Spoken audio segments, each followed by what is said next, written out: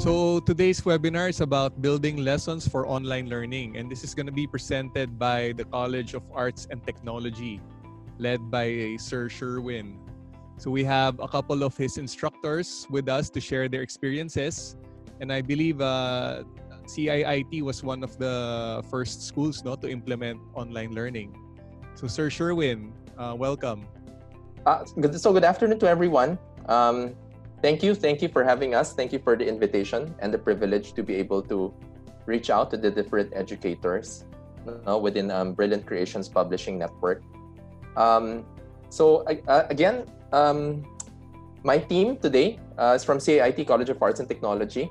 We are a medium-sized tertiary education college based in Camuning, Quezon City. So doon po sa mga taga Quezon City or katabi po ng Quezon City, good afternoon po sa inyong lahat. Well, the story of CIIT really becoming one of the first, if not the first institution to resume our classes fully online last June 15 began about maybe sometime early to mid-April. We made the decision based on a lot of the government reports that were coming out to really shift the entire program to online. Not only that, we were also able to experience holding online classes when the ECQ was implemented throughout the entire country. During the last 4 weeks of our second term, when we implemented online classes, I think we made a lot of mistakes, but at the same time, because of all the frustrations experienced by our students and our faculty, we were able to use these experiences and find solutions and strategies, to really prepare for our full shift towards online come June 15. So I think about 2 weeks ago, we resumed online classes. The response has been honestly surprisingly positive for our students. About I think maybe 95 to 98% positive responses. Perhaps a few technical glitches, but really quite rare. We were bracing ourselves for a deluge of probably frustrations and complaints, but surprisingly, that was not the case. We had comments. We had a lot of positive comments as early as the first day from our students, which leads us to think that perhaps we might have gotten a lot of things right, over those things that we might have done wrong. This June 15, however, is still in the larger scheme of things for CIIT. This June 15 term is also going to be a term where we are still going to expect to learn more things about conducting online classes. This is going to be a 9-week term. For a school calendar, it's equivalent to about 1 quarter, based on CHED policies and regulations. So it's going to be 1 quarter, and all the lessons we're going to take from these 9 weeks will also be once again applied to our school year that starts end of August, together with probably most, if not all, of the colleges and universities in the country. What we're trying to do now is, because we find ourselves in this unique position and unique opportunity to have been really prepared well in advance for this crisis that the education industry faces, we're doing our part in nation building and reaching out to all schools and sharing our expertise. This is one of those avenues where we're just trying to help as many schools as we can, whether it be teachers or school administrators, navigate on how best to shift. I think today's team, composed of Michael and Patrick here, part of our faculty members in CIIT, could share a lot about the culture of what CIIT has. And it's not really about trying to share the technologies or the tools, but it's really the mindset that we have in the school. I remember the first time we reached out to CHED. I called the director for CHED NCR to share our plans for June 15. Because we were first, we had very, very little guidance. But we had to share our plans and communicate it with Ched to make sure that everything checked out. I think they refer to us as the experts right now on this. We don't necessarily have the... I personally, she mistakenly called me Dr. O, and I told her that, ma'am, I'm not yet a doctorate degree holder. And she said, no, but right now, it's really your competence in technology that's most important and most needed. So perhaps today, that's the same culture that both our faculty members will be sharing to you. Okay, so I'll first introduce Michael Pahanil. Okay, Michael is a part of our general education team in CAIT. He has a Bachelor of Secondary Education, majoring in Social Studies, minor in English, from the University of Philippines, Diliman. Okay, he's also currently pursuing his Masters of Arts in Sociology, also from UP Diliman. Currently, he's with us as a full-time instructor, teaching general education, social science subjects at the college level. I think some of the specific subjects he teaches would include contemporary world, general sociology, and science, technology, and society. Okay. The second speaker, so we're separating this is not going to be just a pure webinar. There's going to be a parang sort of a workshop component, because what we really want here is not just knowledge sharing, but for faculty to get started, okay, with something, probably a lesson plan. The second speaker, John Patrick Pineda, obtained his AB Political Science degree. He graduated cum laude from FEU Manila. Okay, and he did his internship at the Office of the Vice President in 2015. He served as the chair in the Philippine Model Congress in 2015, which was a gathering of young leaders in the Philippines. Okay, currently a PhD philosophy student at De La Salle University, Manila, and he's currently teaching social science and philosophy subjects with us in CAIT, College of Arts and Technology. Okay, so I hope that these two speakers this afternoon would be able to share to you guys the tools, the techniques, and not necessarily just focus on the technologies, okay, but helping teachers make the learning experience for students even better, okay, in an online setting. Whether we like it or not, online really is the only way forward. Okay, distance learning or flexible learning is the only way forward, and it's really incumbent upon teachers and schools to make sure that we maintain as much of the quality as we can, even though we've shifted to a different learning modality. Okay, so with that, thank you once again. I hope this becomes a very engaging and meaningful afternoon for everyone. So I'll turn over to the speaker now. Thank you, sir. Thank you. Before I turn you guys over to the webinar proper, I just want to remind everyone, especially the new participants, to please rename yourselves here in Zoom. Just click on the participants button at the bottom of the screen and click on your name, more, and then rename, and then indicate your school name and your full name so that we can easily track your attendance. Thank you very much. So without further ado, I think our first speaker is Michael. Sir Michael. All right. Good afternoon, everybody. Welcome to the first part of our webinar. I would really like to thank, first of all, Brilliant Creations for this opportunity na magkakasama po kami ngayon with my colleagues to really share to everybody our experiences in teaching during this time na meron tayong reality that we are going to really do distance learning. So let me just share my screen here. Okay, so again, good afternoon. My talk will be on lesson planning for asynchronous learning. So tips, strategies, and best practices from the CIIT experience. A brief rationale lang po para sa lahat, how we structured this webinar. Me and my colleague, Sir Patrick, will be talking about two different approaches in lesson planning. I will be talking about the asynchronous part, and my colleague, Sir Patrick, will talk about the synchronous learning experience. So as the subtitles suggests here, tips, strategies, and best practices from the CIIP experience. I would like to give out my note that I am not coming from the position of somebody who has been doing this for many years already.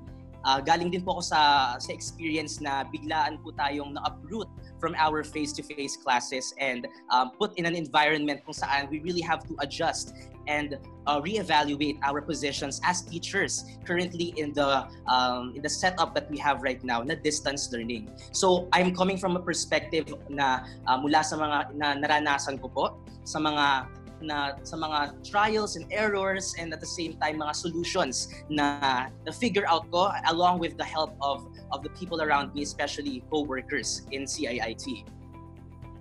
So some of the presentation highlights, what to expect here in the first part. So of course I'm going to be providing some basic list of the common internet-based applications and programs for the asynchronous delivery of lessons. So yung mga must-haves po natin pagdating sa mga kailangan na meron tayo as teachers sa mga devices natin. Next, we'll have to identify the general principles and strategies in planning activities or overall lessons or courses for asynchronous learning. So yung napaka-importante po dito na to really note from now na I'm not going to be giving out specific lesson plans for specific subjects, but I hope na sa mga i-share ko po sa inyo ay makikita po ninyo yung mga general principles na ginagamit ko po para sa pagpa-plan ng activities. And then I will be discussing a method. One of the methods I use in monitoring students within the framework of asynchronous learning. And lastly, I will be discussing a strategy that I use to enhance my assessments, okay, in an asynchronous setup. So yun lang, apat lang po ang goals natin for this part. So let's move on. So I would like to start with this. So I got a screenshot of this news article from the Inquirer. It says here, walang signal, NTC fails to connect to Senate virtual hearings online.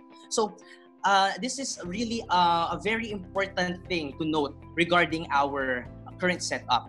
The NTC is the National Telecommunications Commission sa Pilipinas, and this government agency, okay, sila mismo, hindi sila nakakonect sa isang Senate virtual hearing na konektado sa online learning.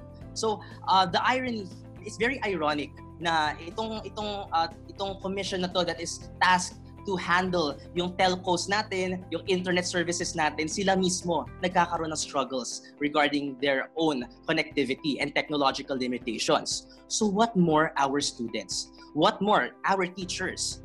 So I would like to begin with some of the basic assumptions on online learning that we have to somehow question and challenge ngayon. So one of the assumptions that we should make, or we should never make, is that never assume that students and even teachers have fast, consistent internet connections. That is why the focus of my presentation really is on asynchronous learning. Yung learning that occurs that not online, not real time, pero something na pwedeng i-upload para ang mga students ay kaya nilang gawin on their own time, even with limited internet connectivity. And we should also never assume that all students have the latest gadgets and resources. Marami po siguro sa atin coming from public schools na karamihan ng mga estudyante natin ay from the lower socioeconomic strata of our society. So napaka-importante to be empathic sa kanilang positionality nila and sa mga resources na may access sila. That's why this presentation will be coming from that perspective. I-assume po natin na may limitations ang gadgets natin. So how will asynchronous learning take place given the technological limitations? And then we should also change or question our assumptions about our role as teachers, because it has now changed in the context of distance learning. For example, in CIIT, kung dati very focused lang kami sa pagtuturo, to just transfer knowledge, to just teach. But now, nagbago ang role namin, or nadagdagan or na-enhance ang role namin in terms of mentoring. Nadagdagan kami in terms of or na-enhance yung role namin because we recognize the different environments that our students have right now. At the same time, the different needs that rose from the distance learning context. And lastly, we cannot assume that we can fully convert face-to-face teaching practices for distance learning because that is something that I will have to address early on. If we have this assumption na kung anong ginagawa po natin sa face-to-face classroom natin, sa physical classes, ay ilalagay mo lang naman sa internet, ay tapos na yon. Actually, hindi. Nagbabago po ang itsura ng ating mga practices when it comes to distance learning. Okay, so these are the basic assumptions that we will be working with and challenging dito sa ating presentation. So let's go to the first one. Must-have applications for delivering asynchronous lessons. Ano ba yung mga go-to applications po natin? Yung mga dapat naka-download sa mga cellphones natin at sa mga computers natin na para makatulong sa atin. So here on my phone, talagang napaka-importante po sa akin na meron ako ng mga applications na to enhance the teaching experience and the learning experience in an asynchronous setup. So for communication, para makapag-communicate po tayo sa mga estudyante natin, I would recommend, based on experience, to install or register for email, ideally Google Mail, because Google allows you to unlock the different Google apps like Google Drive, Google Documents, Google Meet, of course. So yun ang recommendation if ever man wala pa kayong Google Mail. So this could be the recommended na official method of communication. It's private, it's professional, and it's also secure. So you can use that for your emails to students. So ang tip ko po dito is that if ever wala pa pong existing mailing list, encourage your students or to the point na pwedeng i-require that they have their own emails. Kung wala pa silang emails, at least have their emails so that you can send lessons to them via email. Next, instant messaging apps, Messenger, Viber, Google Hangouts, Telegram, yung mga instant messaging, because this will be used for rapid communication. May kailangan kang ibigay na announcement or kailangan kang ma-reach ng estudyante mo during your consultation hours ng mas mabilis at mabilis yung notifications. So instant messaging, you can send there yung mga details, announcements na kailangan makita agad ng mga estudyante. Okay? And then you can monitor sino ba yung mga nakapag-seen. But regarding this, I would also recommend na kung pwede, kung kakayanin po ninyo, wag po tayong gumamit ng Messenger because it's, for a lot of us, Messenger or Facebook is our personal social space. So maybe you can use other apps para mas dedicated for lessons, for classroom use.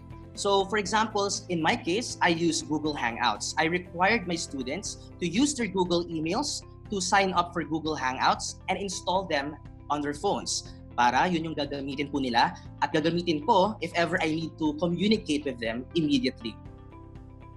So that's for communication. What about for files and documents? Now, in an asynchronous setup, napaka-importante ng mga documents. Yung mga i-upload po natin ng mga presentations, mga babasahin, yung mga materials, yung mga videos na meron, yung mga recordings, it's very important that we have an internet-based application to read all of those files. So ito yung mga basic recommendations ko po because these are the most accessible na meron tayo. So Adobe Acrobat Reader for PDF documents, and then napaka-importante, Google Drive or any cloud-based file storage, depende po sa ginagamit ng school ninyo. Whether you use OneDrive for Microsoft or Dropbox or whatnot. But for our school in CIIT, we use Google Apps, we use Google Drive. Doon naka-upload lahat ng mga documents and we can just share the link to our students so that they can access it on their own time. Along with Google Docs, Sheets, and Slides. You can use that po for collaborative documents. Kung may kailangan po kayong gawin na mga yung mga offline na kailangan nilang gumawa ng notes or gumawa ng mga papers na pwede nyo pong i-monitor, or you can also do group works, collaborative group works using Google Docs. So nandyan po yan. So pwede nyo i-explore paano ba ginagamit ang mga Google Apps na ito. Learning activities. Paano po kapag kailangan nyo na magbigay ng mga activities? Discussion boards. Okay? Discussion boards, what else? Mga quizzes, online exams, and mga kailangan mag-submit ng mga assignments.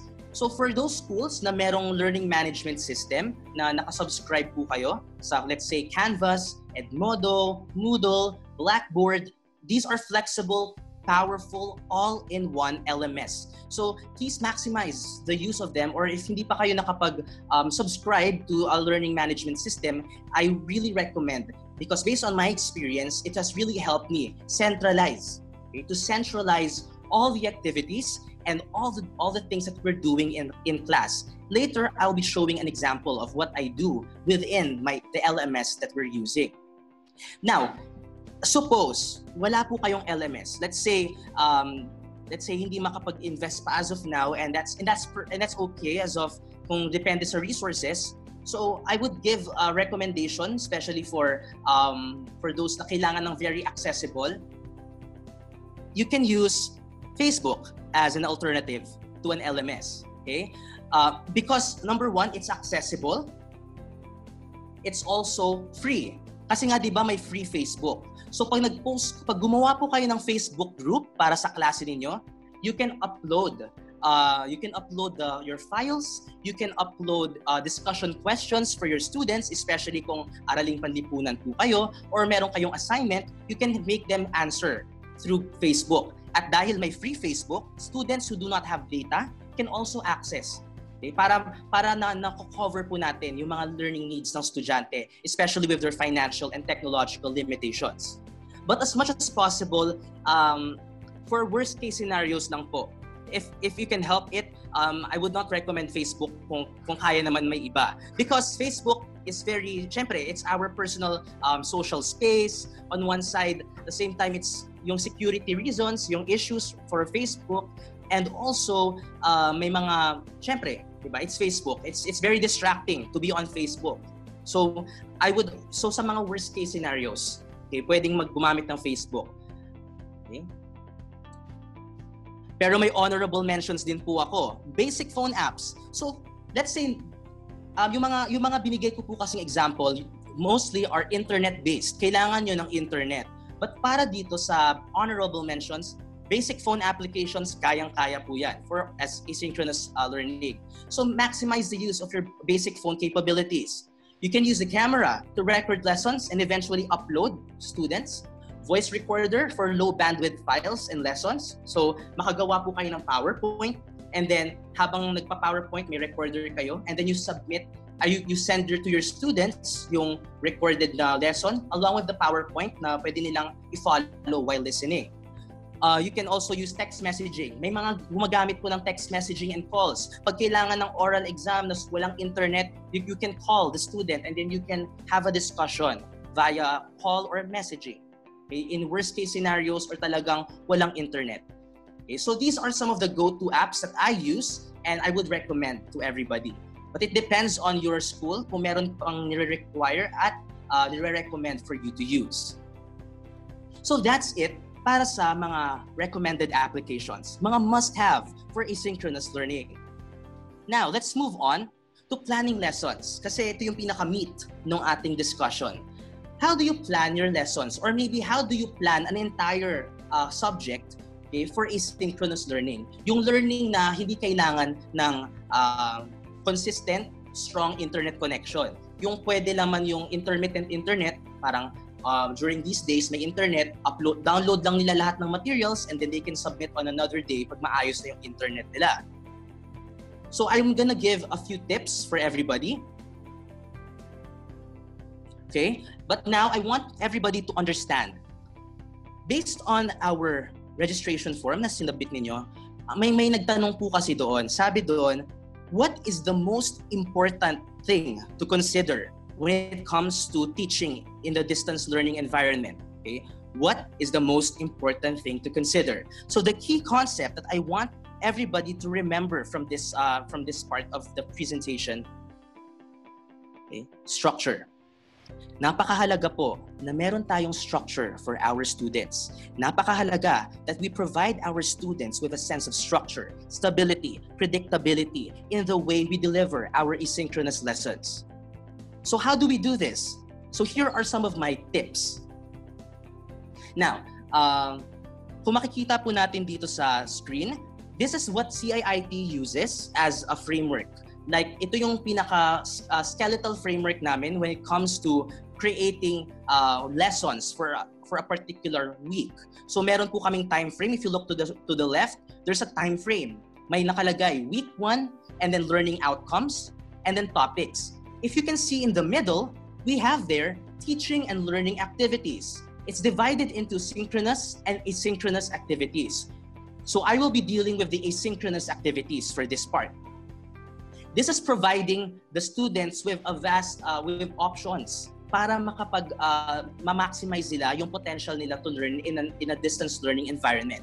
And then nakalagay din po dito kung anong platforms and kung ano yung assessment strategy na gagamitin for that particular week. Now, let's go to the details, the specific details of what I want to show everybody today. Tip number 1, time frame. Okay? To provide our students with a structure, we need to provide a time frame. A clear schedule of activities. Napakahalaga po when you're structuring your courses, you provide them with a clear schedule. Topic schedules, kailan ba yung topic na to? Kailan yung mga assessment dates? Para nakikita nila, itong linggo na to, ang topic namin, for example, if you're in science, topic namin ay respiratory system. Tapos yung quiz nito, next week. Na-anticipate ng students. Na-anticipate din dapat ng students kung kailan ang deadline ng mga important projects, important assignments. So it's very handy for teachers and even your school to already have like a calendar of events, an academic calendar, and based doon kung ano yung gagawin yung schedule for your class. Okay, and also consultation hours. Kailan lang po ba pwedeng kausapin si teacher? Kailan available si teacher for consultations? This ensures predictability kasi na-anticipate, na-expect ng students kung ano yung gagawin, and accountability between the teachers and students. Accountable kayo sa isa't isa. Why? Because the students cannot claim na, ala sir, hindi ko naman po alam yan sir. Wala naman nakalagay, pero nakalagay. It's already clearly stated in your schedule. And for the teachers as well, so that students can expect from their teachers na, ma'am, sir, sabi niyo po merong ganitong topic or ito yung deadline. So it's a two-way thing regarding creating structure for our teachers and students. So the rationale for including time frame is that the distance learning setup blurs the lines between home and school. Thus, students have less structure and awareness of time. A clear schedule allows students to know what to expect and provide a sense of stability. Hindi na po kasi natin minsan alam kung saan ba magsisimula ang trabaho or pag-aaral at kailan ba yung leisure time natin sa bahay because everything is just so muddled together already. Since the physical environment is just the home. It's just the home life of students. So yan po ang rationale for this part. So here's an example that I included here. I included in my course, naka-announce po kaagad yan sa simula pa lang. Okay, students, every Friday, 1 to 2 p.m., yan yung live lecture, the synchronous lectures, which will be discussed later on. So they know that every 1 to 2 p.m. ng Friday, may lecture. And I give them the link that they can use. Okay? Homework. So every week, nagbibigay ako ng homework at alam nila na every Thursday dapat, 11:59 p.m., pasok na ang homework nila sa submission din. Also, consultation schedules. Okay, nandyan malinaw kung ano yung mga schedules, anong oras nila ako pwede ma-reach, what time I am available for them. So, time frame, predictability. Ano pa? Example. Now, in my lessons or in how I structure my lessons or weekly plans, I do it in this way. Kung mapapansin po natin yung mga highlighted, if you look to the left, okay, when you look at week 4 and week 5, may nakalagay na inclusive dates. July 6 to 10, July 13 to 17. So alam nila, pagdating ng July 6 hanggang 10, ito ang topic. Pag-uusapan namin ang the society in the global age. Okay? And if you look at the middle part, meron ako nilagay dyan, homework 4, cultural globalization. So, kung mapapansin nyo po, naglagay po ako ng homework sa gitna para aware sila na week 4, ibibigay ko ang homework 4, which they will submit. Kailan po nila isasubmit?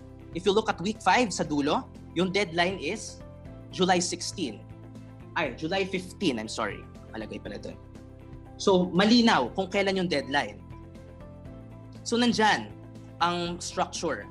Kitang-kita ng estudyante kung ano ba ang schedule. Predictable, stable, and there's a sense of structure for the students to follow, even if hindi tayo nagkikita.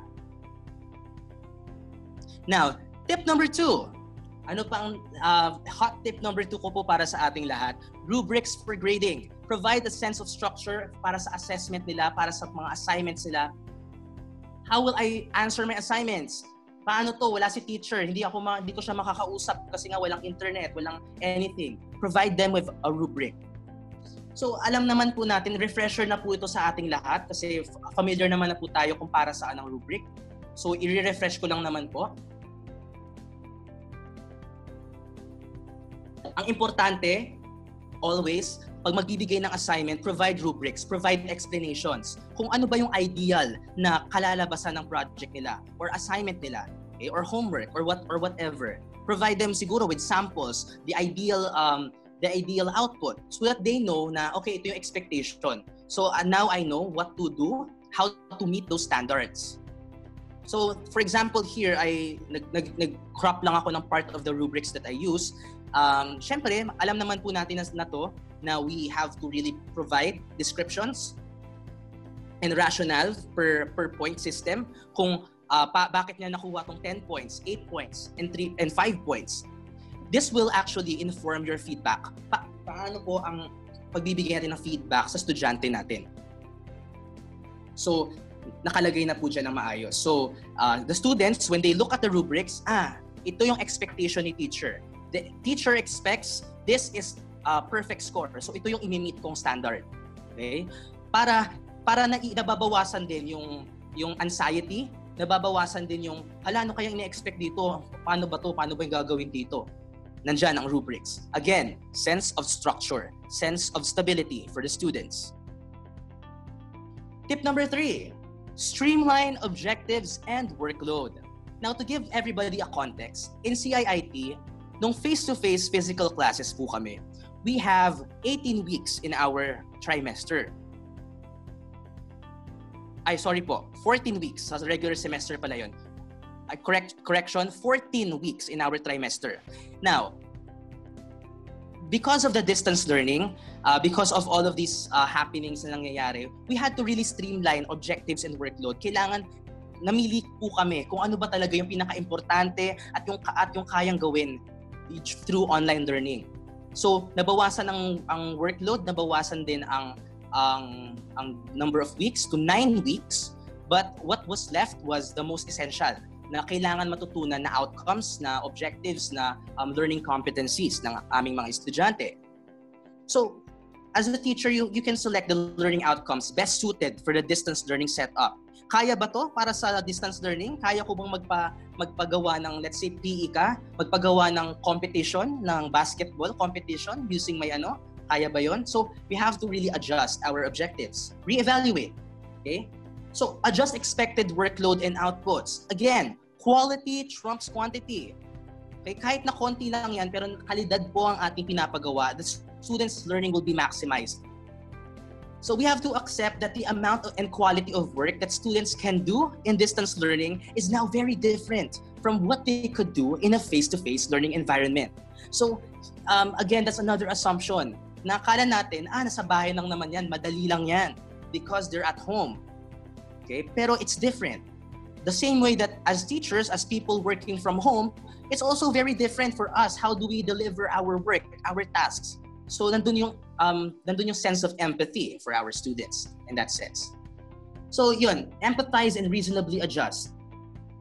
And consider the fact then that we are not the only subjects. Okay? Ang estudyante ay maraming subjects na tinitake online, tapos bagong adjustment to sa kanila, and suddenly the teacher is here bombarding everybody with so many assignments, workload, ang daming chat. So streamline objectives and workload. Again, provide your students with a sense of stability. Okay? Structure and stability. Okay? So, napakahalaga ang strong admin and faculty communication for those na administrators who are here right now. Napakahalaga na we come together along with the faculty, collaborate and really talk about ano nga ba pinaka-importante sa curriculum natin and how are we going to really adjust this to the objectives na gusto natin makuha while at the same time remaining empathic sa ating mga estudyante. Tip number 4, make language accessible. Okay? In a synchronous learning environment, students will read and watch videos a lot. So magbibigay tayo ng readings, videos, okay? Kasi nga, hindi nga siya synchronous eh. Hindi nga tayo nakikipag-usap sa mga students. So they will really read and watch a lot of videos.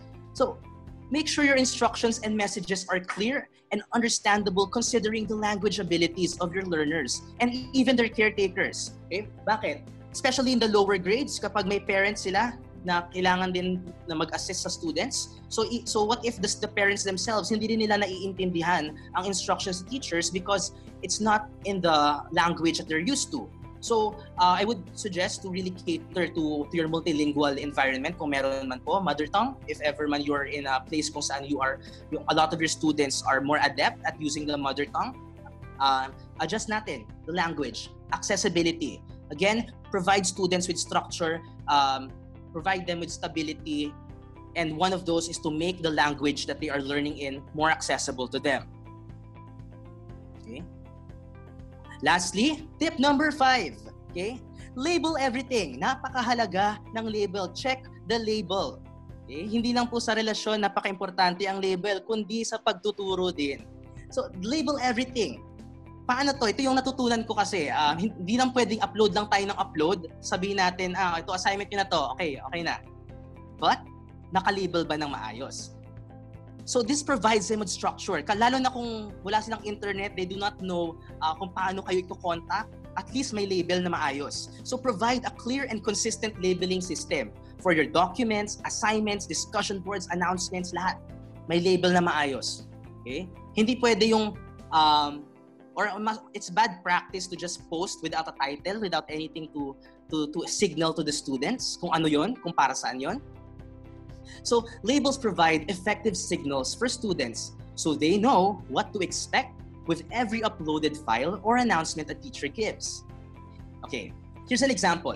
Here in Canvas, I'm using Canvas, I have this module, right? So I have labeled here Contemporary World Class Essentials. So lahat ng mga kailangan nila para sa klase nandyan. Kung ano yung URL, so nakikita nyo po sa braces, okay, or brackets ba yan? May nakalagay diyang label what type of file it is, URL. So they are signaled na link yan. It will lead them to a link, a website. And then course orientation syllabus. So naglagay ako ng video. Since i-explain ko yung course sa kanila, i-explain ko yung syllabus, I made a video. So nakalabel. Syllabus, nakalabel din. Textbooks and references, nakalabel. Aware sila na textbook to, textbook ito. So they know kung anong gagamitin na references for the class. Another example, let's say lesson. Nasa week 2 kami, kunwari sa Contemporary World. Now, the student opens this. In-upload ko lahat. Okay? Wala silang access kay teacher. They cannot contact me. They don't have internet. Pero nakita nila to. So, how do they decipher this? Nakalagay na po dyan. Alam nila na article. Alam nila na video. Okay? Alam nila na discussion number 2, ito. So that when they look in the syllabus, nakalagay doon, discussion 2. This is discussion 2. And alam nila kung saan yung recorded lectures and presentations. They know what to expect. Structure, predictability, stability for your students during this time. So let's review, okay? Review po natin yung mga tips natin.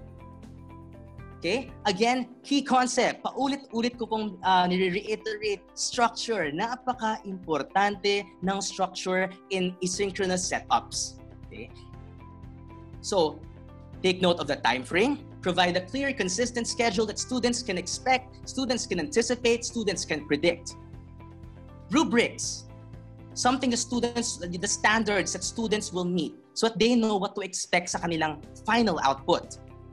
Streamline objectives and workload. Okay? Hindi, quality is more important than quantity. Kahit na ang dami-dami nyo binibigay sa estudyante, but it's not going to be effective if bombarded sila, pagod sila.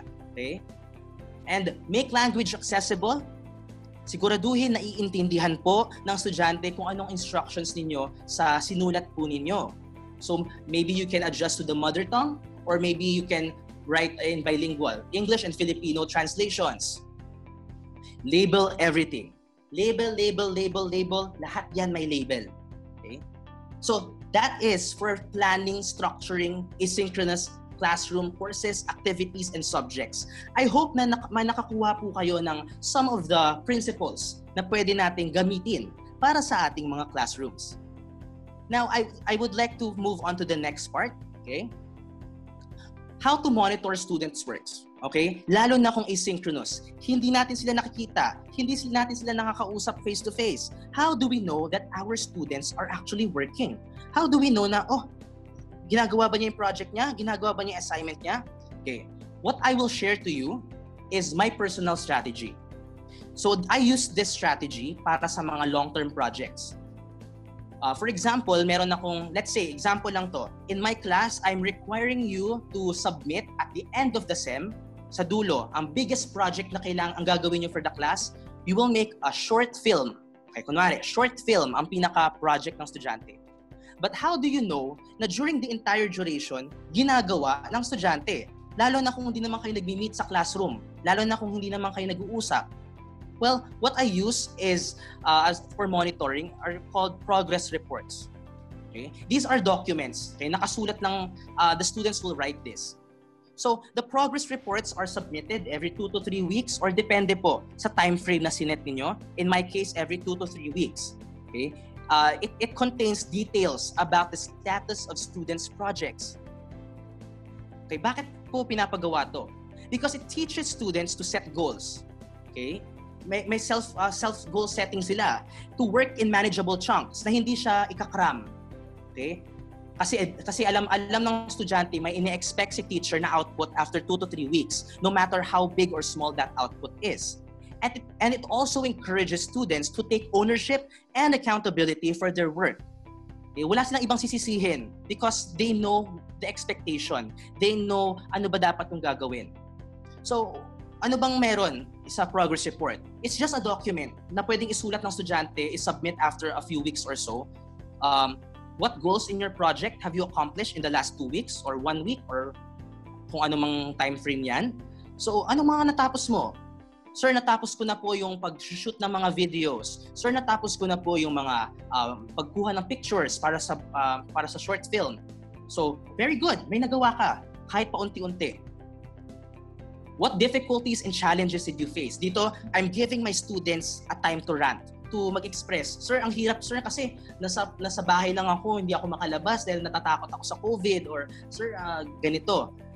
And then, dyan papasok yung monitoring. Nakikita mo yung lived experiences ng estudyante natin because they can express it to you. And yan din yung magsisignal po sa atin na, kailangan ng intervention ng estudyante. Okay? And then you can also look here, what are your project goals for the next 2 weeks? Para bilang teacher, you know, ito yung i-expect ko sa output mo pagdating ng sunod na progress report. Para paunti-unti, nagagawa ng student yung work nila independently. Okay, provide evidence o picturean mo, mag-attach ka ng picture, sample, yung draft ng sinusulat mo or whatnot. Okay? Okay, so pwede yan. Or pwedeng simpleng text. Okay?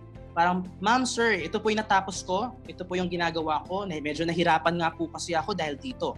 Kung walang internet, pwedeng text. Kung walang computer, you can pang-text ka na lang. Pwede yon. So this provides teachers with material, like I said, that will help as well in the mental and emotional well-being of students. Again, we are going to reevaluate our roles as teachers in this asynchronous distance learning setup. Hindi lang tayo nagtuturo. Okay? Hindi lang tayo nagbibigay ng knowledge, but at the same time, we are also nurturing the well-being of our students. And one way is to monitor through progress reports. And non-submission of progress reports or kung may mga concern, yung cause for concern na sinulat doon, it's a signal for the teacher na, hala, hindi ka nagsasubmit ng progress report. Nagagawa ba niya yung project? Nahihirapan ba siya? Anong pwedeng itulong? Intervention na agad. Okay? Para ma-address yung potential student issues. Progress reports for monitoring. Lastly, the last part is assessment and evaluation tips, okay, for asynchronous learning. So kanina we talked about monitoring. Paano naman pag mag-evaluate na tayo ng gawa ng estudyante? Nandiyan na, assignment na submit, project na submit. How do we evaluate?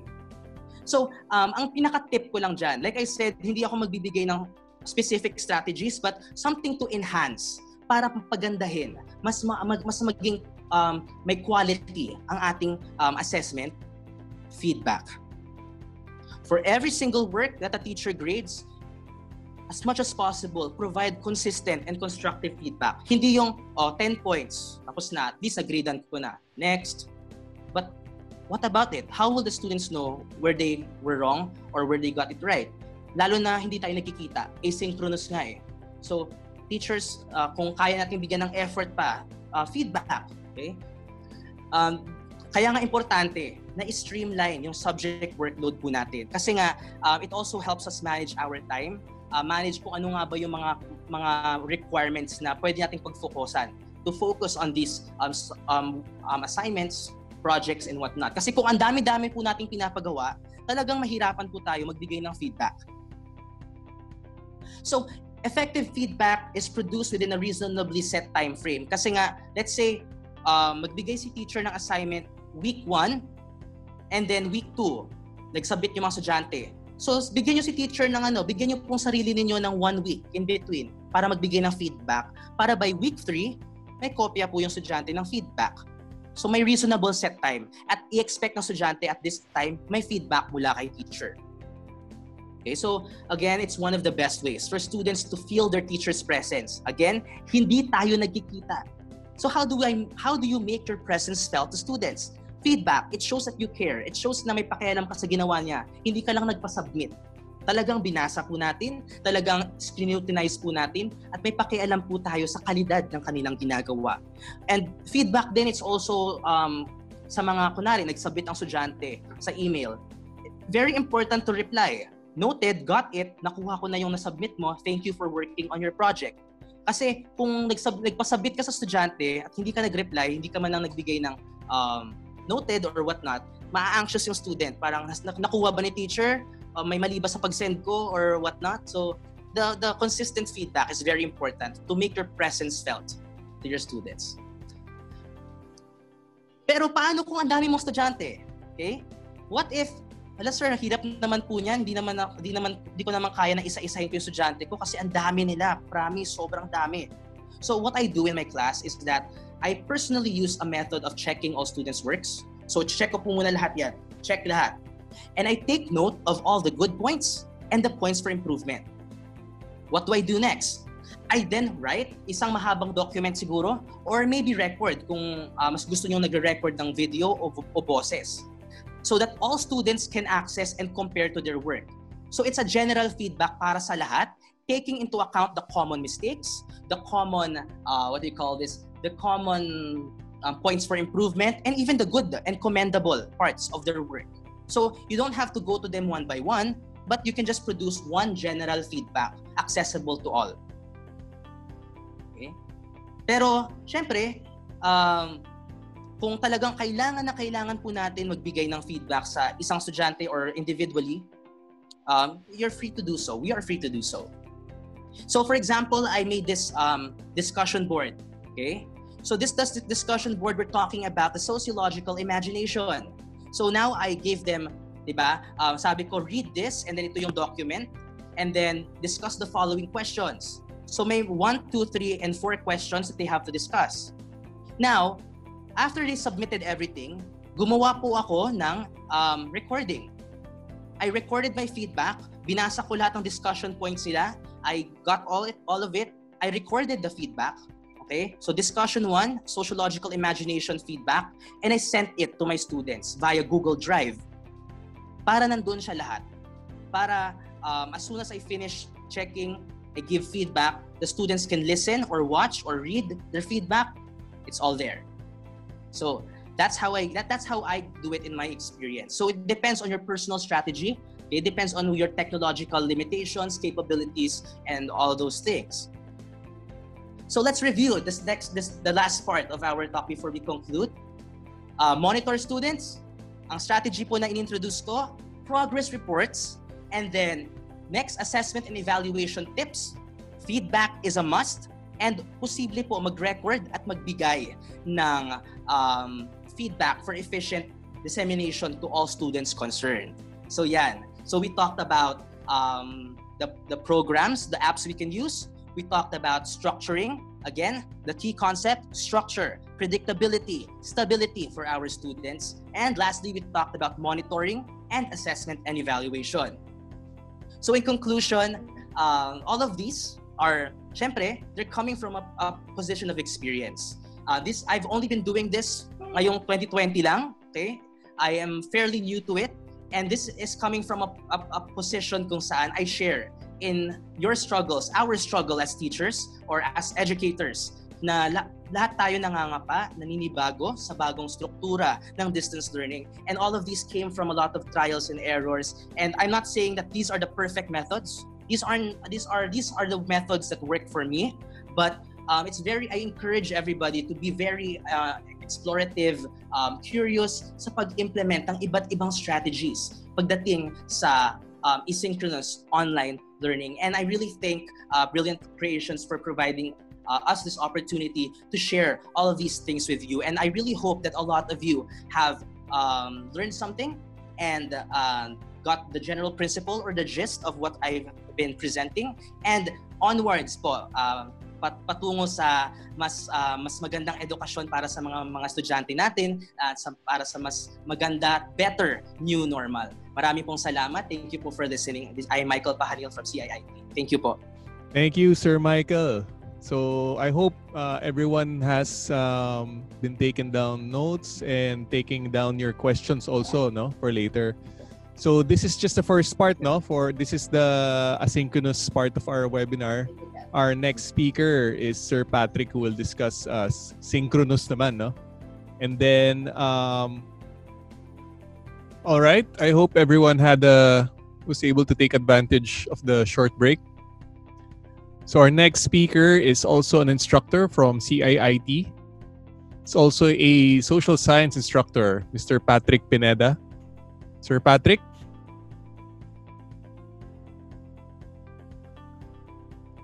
Yes, hello. Good afternoon po. Yes. Can you see the slide? Yeah, we can see it. Okay, good. Okay, thank you so much to Brilliant Creations Publishing for this opportunity, and it's very nice that we had how many 70 participants around right now, and ayan po. For today's topic, nag-usap po kasi kami ni Michael kung anong gagawin namin. So what I'll be discussing today is synchronous learning. So when we talk about synchronous learning, it's essentially live. So like what we're doing right now. So nakaharap ako sa inyo sa camera and all those things. Just a little anecdote about synchronous learning. Medyo na problema po ako sa synchronous learning kasi for synchronous learning, like what we're doing right now, kailangan nakaharap ka sa camera, you have to look presentable, and you have to have a nice background. So for example, like here, inayos ko yung kwarto ko para maayos yung background natin. Kasi sometimes it gets distracting also to students, for example, nag-lecture ka, biglang may tatakbong aso sa likod mo or maingay sa paligid mo.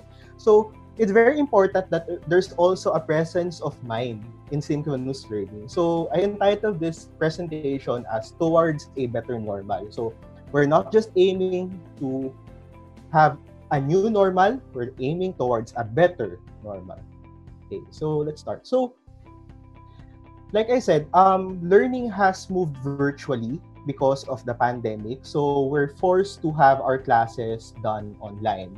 So we have to concede to the fact na hindi tayo babalik ng school within this year. Like what President Duterte said in one of his speeches, I think 2 weeks ago, without any vaccine, we won't be returning to school. So we are now forced to have alternatives. How do we continue learning for our students? And that is also a challenge for us. Kasi when ECQ was imposed, of course, syempre lahat din naman po nagulat, no? I myself was surprised. Naiuwi ko lang dito sa bahay was my work laptop, some of the books and references that I was using, naiwan ko pa sa school. So, how do we adapt? And how have our students adapted to the new normal? Because, of course, hindi lang naman tayo nag-a-adjust. Our students also. So, I have 3 observations with regards to our students. So, the first one is that students are visual. Well, this has been a given observation, no? Even in face-to-face classes. Mas gusto nila na nakikita nila at napapanood nila yung kailangan nilang matutunan.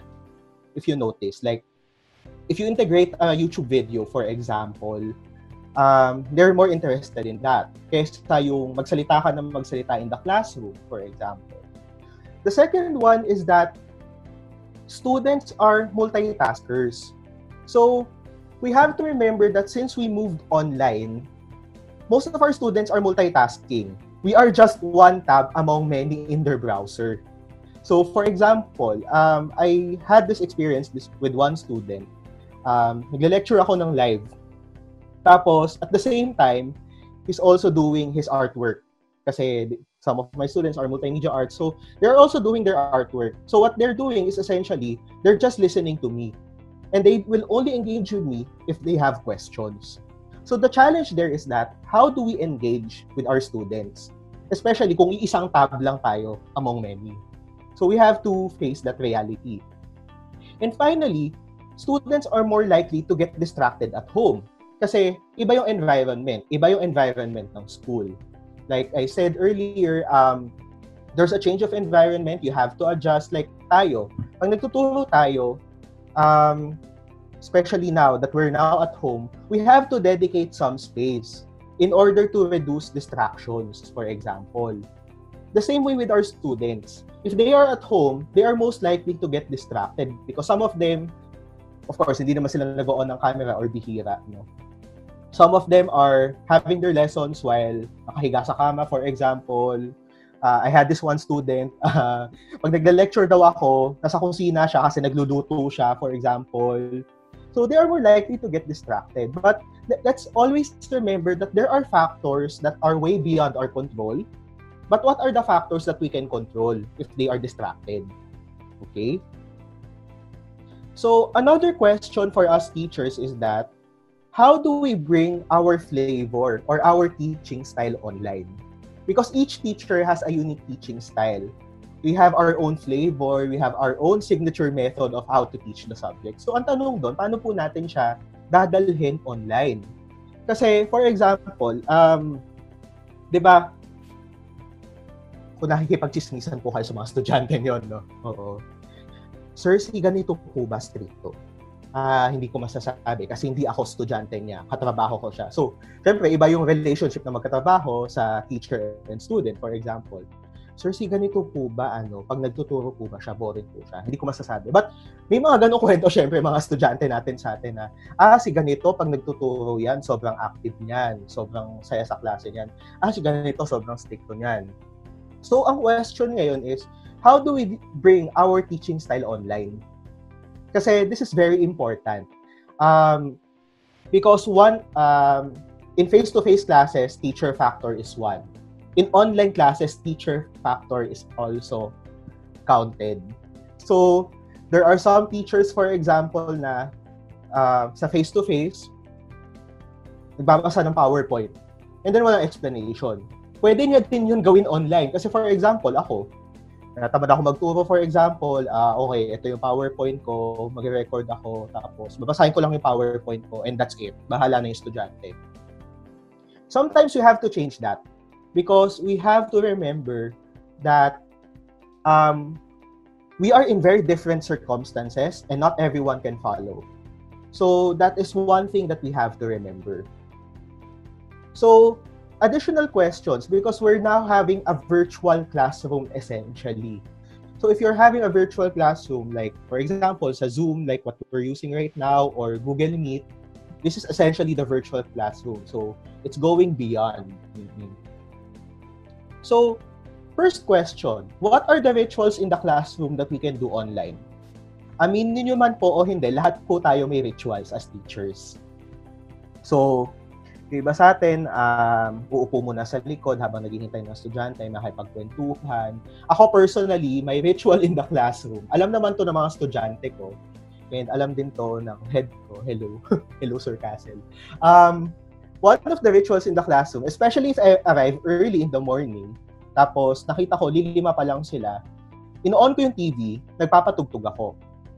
Kasi sometimes, di ba, music has this feeling of para magising yung diwa nila, for example. And that, I also do it now online. So, I usually log on to my virtual classroom 10 minutes or 5 minutes before I start my classes. Then, papatugtog lang ako. Then, mostly nang pinapatugtog ko kung ano din yung type ng mga estudyante ko. So, usually it's K-pop because I also listen to K-pop. So, papatugtog ako noon. Then, I also do that after my class para some of them will stay or whatever. So, that is one classroom ritual that I subscribe to. The next one, which is more serious, of course, what are the topics that we can compress in a 30-minute or an 1-hour-long lecture? And what are the resources that we can use? Because, for example, us in college, nasanay po kami na ang klase po namin 4 na oras or 3 hours sometimes, 3 to 4 hours. So, naging challenge po sa amin na paano ko ba i-adapt yung syllabus ko to online learning na you are limited to 1 hour of live interaction and the rest are done asynchronously. So, ano yung mga topics na pwede mong i-discuss in 30 minutes? Ano yung topics na pwede mong i-discuss in just 1 hour? So, you have to remember that and you have to take note of that because most probably, the topics that you can discuss in 30 minutes to an hour, you can do that online. The rest of the topics, you can do that offline or asynchronously, as Sir Michael has said earlier. Then what are the activities that we can give to students that can be done online or synchronously? Because nagiging challenge po sa atin ngayon na wala tayo sa classroom. So, aside sa mahirap makipag-engage sa mga estudyante, mahirap din mag-isip ng activities na pwede nating gawin online. So, ano ba yung pwede nating gawin na tututok sila sa atin and at the same time, they will not get distracted by other tabs. For example, Facebook or their Twitter accounts or whatever.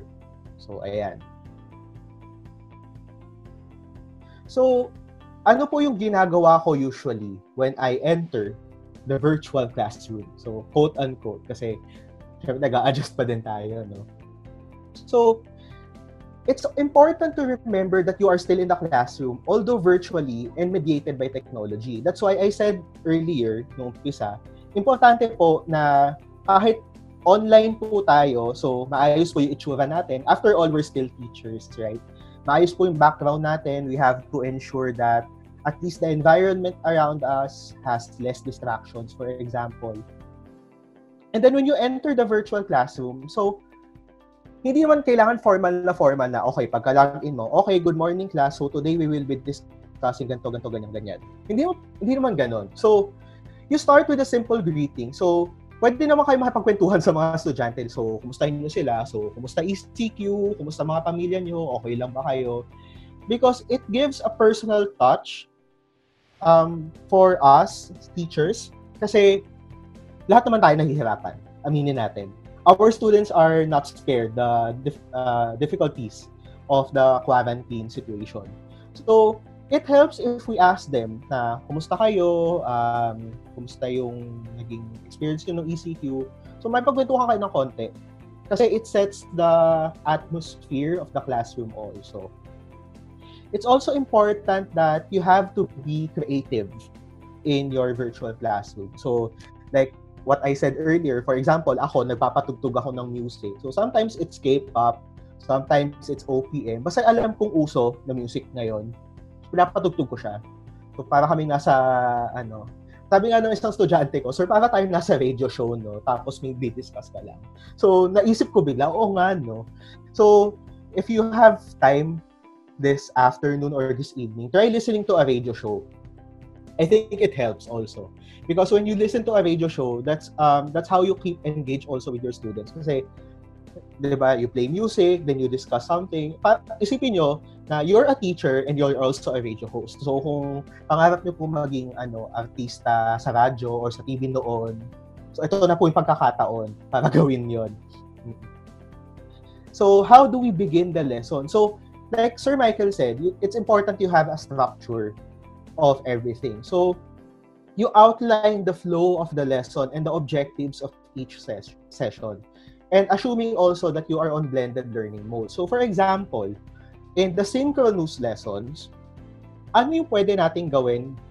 Ano yung gagawin natin ngayon sa synchronous session? So, lecture lang ba ako? Mag-small group discussions ba tayo? Or meron ba tayong chat na gagawin? So, you outline it. Outline everything. So, this is what we will be doing in this session. Asynchronously, this is what you will be doing. So, structure is very important. And then, what are the objectives of the live session? So, for example, in my case, since I teach philosophy this term, and as we know, philosophy is one of the difficult humanities subjects that we have in the curriculum. So, ang expectations ng estudyante is that in the lecture, I will be giving an overview of the topic. So, there's the overview, I'll have a little lecture, then I'll answer some questions live. For the asynchronous session, they are expected to read and to do some self-assessment activities, for example. So, it's very important na nakahiwalay siya. Okay, anong gagawin natin for this hour? Anong gagawin nyo for this subject asynchronously? So, para alam ni student kung ano yung expectations natin sa kanila. Okay? Then, aside from lectures, so 1 hour man yan, or 40 minutes, or 2 hours, there are activities that can be done online to encourage participation. And we will be discussing 2 of the tools that we usually use with my students for those activities.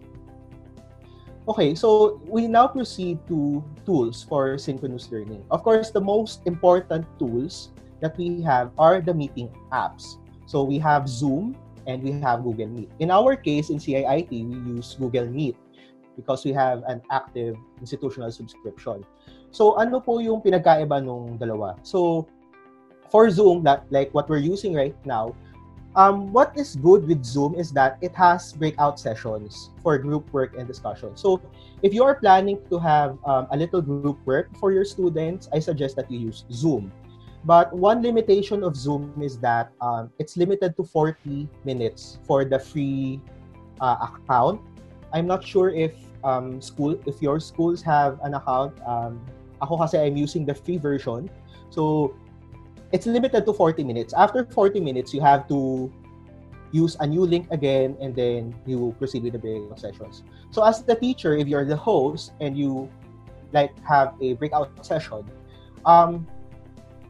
you can go in sa breakout rooms and then you can check there if the students are really discussing or nagchichismisan sila or they're doing something differently. Then we have Google Meet, that what we're using in CIIT right now. So Google Meet is more secure because of the features that it has, na end-to-end encryption, I think. It's free to use also. If you have an active Google account and your school has Google accounts, it's free to use for you and it has no time limits. And then when you do the recording in Google Meet, the recordings are uploaded to the drive within an hour of the recording. And what is also important in both Zoom and Google Meet is that you have to save the chats. Why?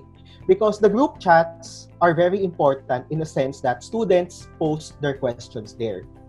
So, kung meron kayong nakita na pattern doon na, dito sa ano na to, when I was discussing this topic, medyo dumami yung questions. So, that's one topic that you have to reiterate. For example, one good use also of the group chats is that you can also use group chats for feedback. Aside from looking at saan ba sila nahirapan, ano yung questions nila, because the questions that they are giving are most probably the questions that the other sections or the other sessions will be giving, so that you can anticipate the questions early on.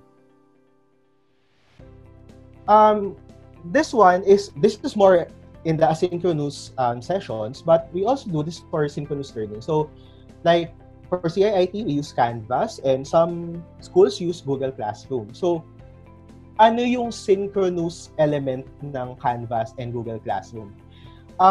What we're using right now here is what we call as the discussion boards. The discussion boards are, in my case, for example, I just post 1 to 2 questions and I let the students discuss. Okay, for this week, let's say magpo-post ako ng question. What makes a good artist or what makes a good programmer? And what does practice play into being a good artist or a good programmer? Then I let my students discuss. So, sasagot sila dun sa questions na yon. Like, it's like a forum. If you're using forums, if you're familiar with Reddit, it's like that. So, di-discuss sila dun.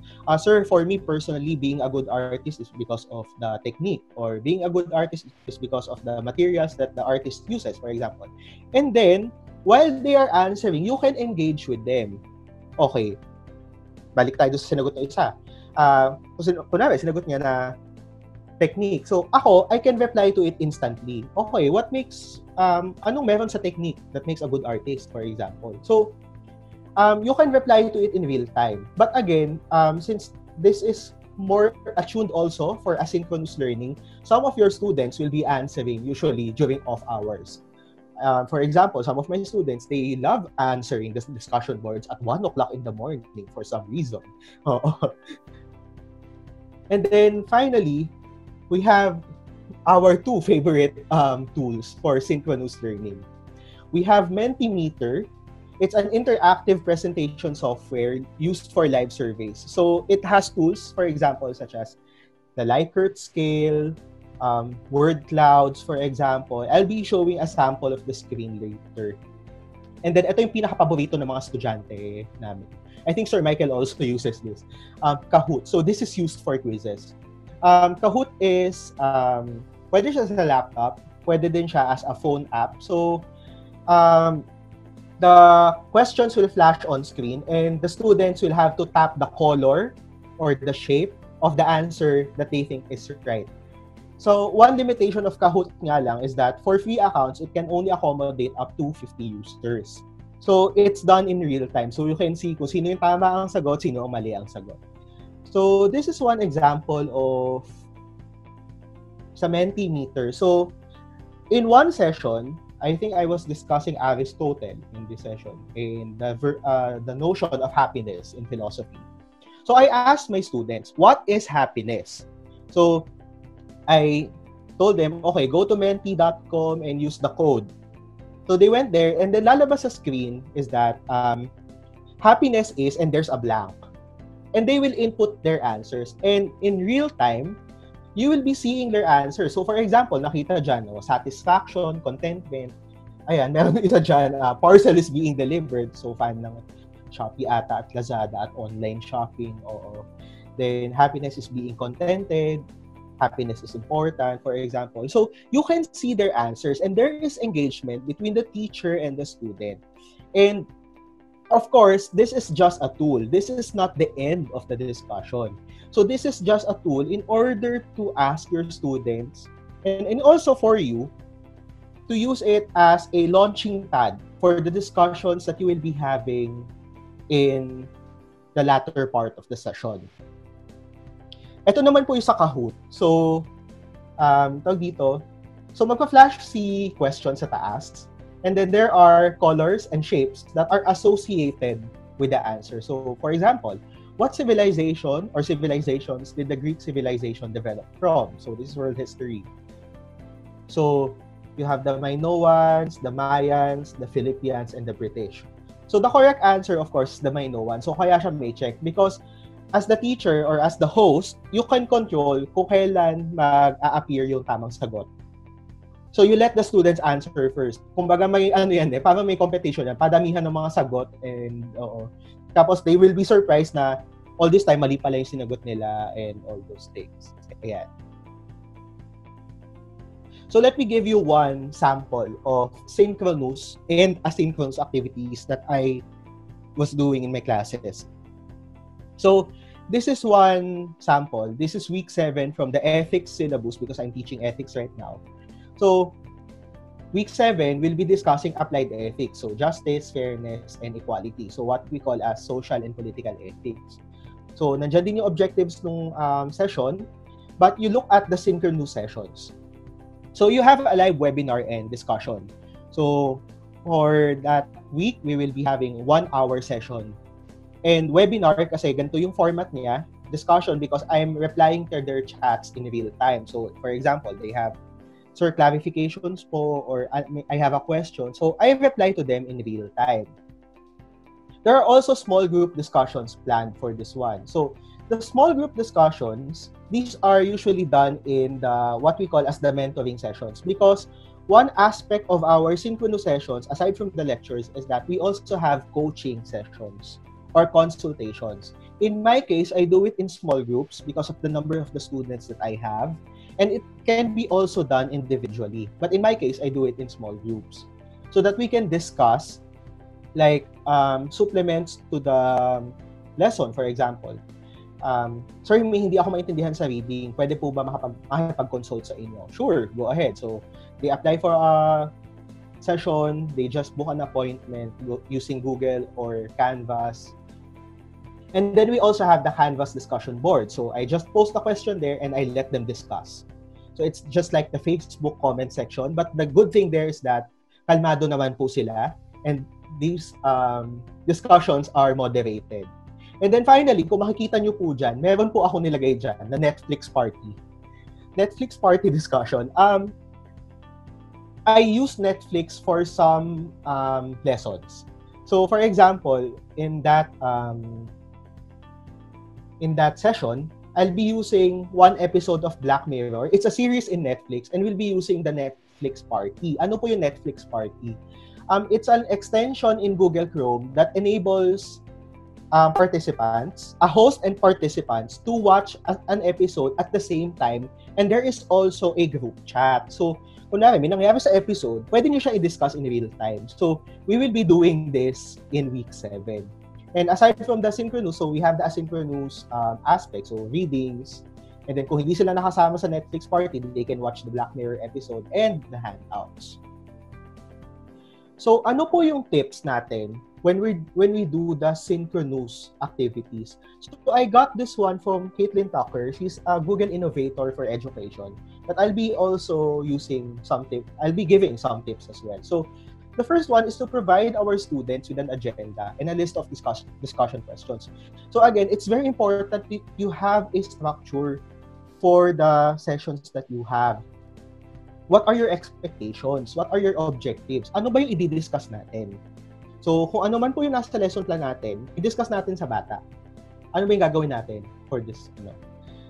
Second one is that you communicate your expectations for participation and behavior online. Because, like in this webinar, for example, before we started this webinar, we have our class, we had our rules na kailangan lahat naka-mute, and then make sure that your names are displayed, for example, para madaling tawagin. So, ganun po yung at the start of the session. Usually, I do it in the first week of classes. Ano yung expectations ko sa inyo? And then, you invite also students to generate their own discussion questions. Kasi sometimes, we overlook na daldal tayo ng daldal. There are some aspects pala of the topic that we have missed. Diba? So, ano yung pwedeng i-discuss din ng students? Kasi, mas maganda po if we give our students the opportunity to discuss also. Like yesterday, I had a student, nag-volunteer naman siya, thank God. Nag-discuss naman siya kasi we were discussing virtue ethics, which is based on religion. So, I discussed it from different perspectives. And then, nag-discuss siya. Sabi niya, sir, from our perspective po kasi ganito. So, bigay siya na examples and yan. And it's good because it means that I had this student discuss among and with his peers. Number 5. So, number 4 pa pala, sorry. So, start every virtual conferencing session with an icebreaker. So, like I said earlier, it can be music, it can be an activity like Mentimeter or Kahoot. or whatever fits your teaching style. Because I understand that most of you, we have our own different teaching styles. So in my case, I use music. Nagpapatugtog ako ng music. Number 5, you use the chat window strategically. So you give the students a signal when they can use the chat box for questions. Because like right now, I'm discussing with you. I cannot see the chat box. So if you have questions, I might have missed it. So we'll use it during the Q&A. Host shorter sessions with fewer students. This is good for mentoring and coaching sessions. So fewer students meaning, let's say, as little as 5 students and as siguro maximum na yung 8 to 10 students para you can address specific questions. And then finally, you ask your students to assess their participation online. In my case, I use a self-assessment question which they will be submitting to me at the end of the term. So ano po yung ginagawa namin sa self-assessment? I give the self-assessment question online while we're doing the live session. And they have the whole week to answer those self-assessment questions. And if they like, they can discuss it with me during consultation. So, what are my personal tips naman? So, ayan. Again, let me reiterate, we are still in the classroom, albeit virtually and mediated by technology. So, what we're doing is that, tuturo pa rin naman po tayo. Pero iba lang yung medium natin in using teaching. So, let's make our lessons conversational because we assume that most information are already in the modules. Again, let us talk to our students. So, makipag-usap po tayo. Like, let's say, nakikita natin sa chat sila, may questions sila. Sagutin, kung kaya po natin, sagutin po kagad natin. And let's make it conversational. Let's not be stiff in presenting our lessons kasi after all, we are at home, our students are at home, and most of them probably are doing it in a very relaxed manner. So relax lang po tayo. Oo. It's very important. Communication skills are also important ha. So kaya nga I said here that let's make our lessons conversational. Kasi sometimes we forget na dahil nakaharap po tayo sa screen, nakakalimutan po natin na meron pong nanonood sa atin. So, kumbaga, sabi ko nga sa mga estudyante ko, makipagkwentuhan lang naman ako sa inyo. Kasi most of the learning materials, I assume, are uploaded also online. So, they now have the time to read, to digest the lesson, and then you come back na, sir, hindi ko po na-gets. Ano po yung ibig sabihin ng sa readings na ganito? Now we're talking. Kasi, in the consultation sessions, it is the student who is driving the conversation. So, like I said, yan nga, dedicate your time for answering questions and clarifications. So, if your schedule permits, you also have a dedicated time for consultation and mentoring. Because mentoring and consultation, especially in the setup that we have right now, it's very important. Because let us consider that our students who have problems at home, especially, they have no one to talk to. So sometimes they will be opening up. Or sometimes they will be asking us about the tips na, sir, paano po ba pag online learning? Kasi in one consultation I had, this was the first week of classes. Sabi sa akin ng isang student ko, sir, paano po ginagawa nyo pag online learning? So sabi ko, I dedicate time for it. So for this hour, for example, sabi ko, ganito yung gagawin ko. The next hour, etong subject na to. Because for grad school, we'll be starting our classes on Saturday. Ganun din naman yung ginagawa ko. Diba? So, it's giving tips to our students.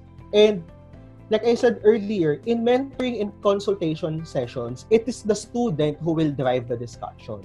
So, for example, may nagpa-schedule po ng mentoring sa akin or consultation.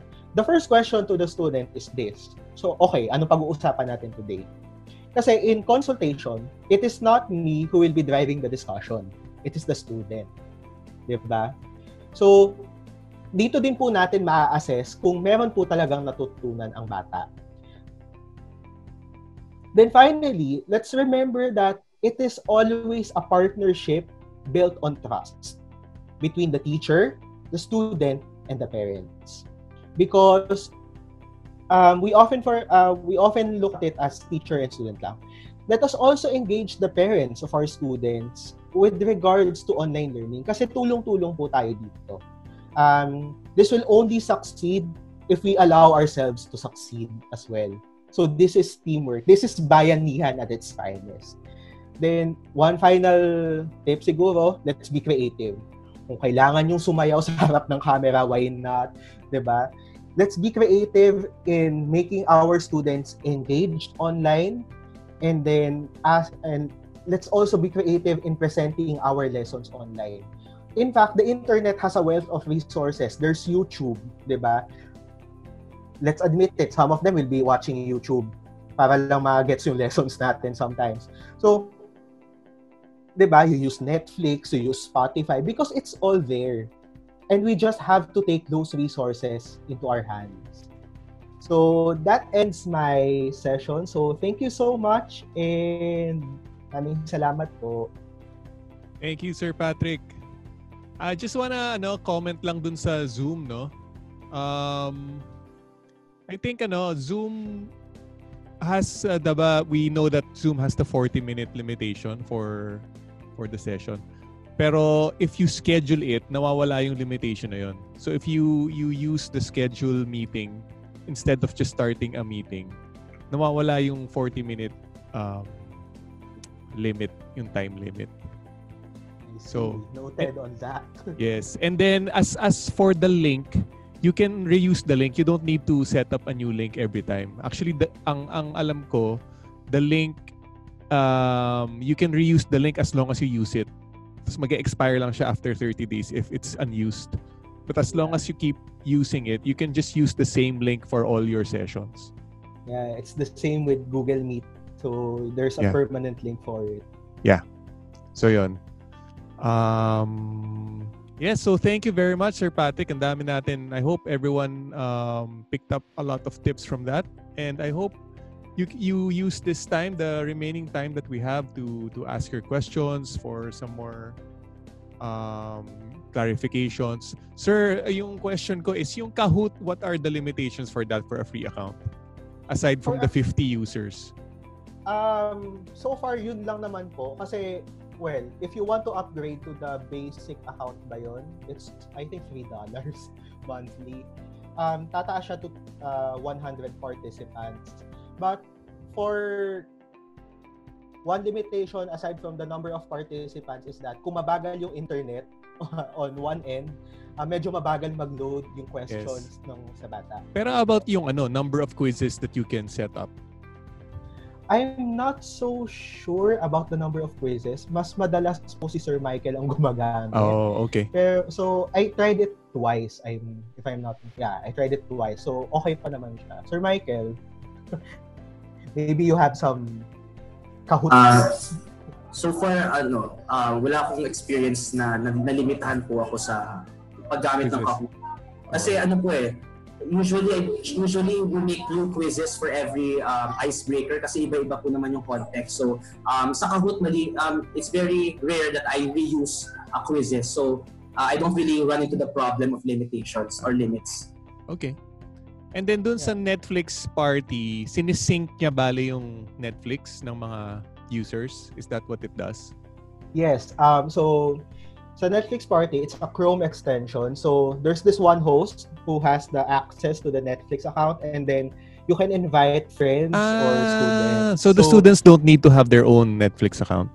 Yeah. Then tapos sa gilid siya. So like sa Zoom, pero naka-Netflix siya. So you can react in real time. Nice. Okay. Yes. That's good. So It's another good tip. I used that once. Great. And then I think magandang magandang tip from Sir Patrick yung radio show, no? Lalo na yung mga radio talk shows kasi usually they have segments. They have 'di ba may mga games sila minsan, phone in topic or call. Siguro baka pwedeng gamitin yung mga ganong klaseng techniques for the synchronous sessions. That's true kasi ako naman po what I usually listen to are podcasts. Yes, Sa Spotify there are podcasts. So sabi ko, if I can learn this while listening, this can be also effective to students, especially if they are distracted by numerous tabs, for example. So, right. yeah. So, one good listening practice then is also key. Mm-mm. Okay. So I'm looking forward to your questions na. If there are questions. Wala pa tayong questions eh. Yung isang question pala from before pa. Are you guys willing to share your presentations ba? Sure. Ako, I'm good with it. Yes po. Maybe, sir, maybe we can send it through Brilliant Creations, and when you send the certificates, maybe po siya. We can do that. Okay. Willing po kami. Thank you so much. Okay, so do we have any questions? I encourage everyone to enter your questions in our chat. Wala pang questions. But I saw here, hello po kay Miss Beng De Vera. She was my teacher in high school. Hello po. Wow. You must be very proud of your student. Bilog ang mundo. Hello po.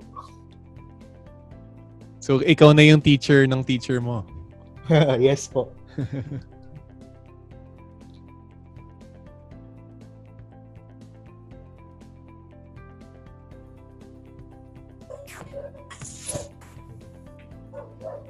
Siya na teacher ngayon sa OBM.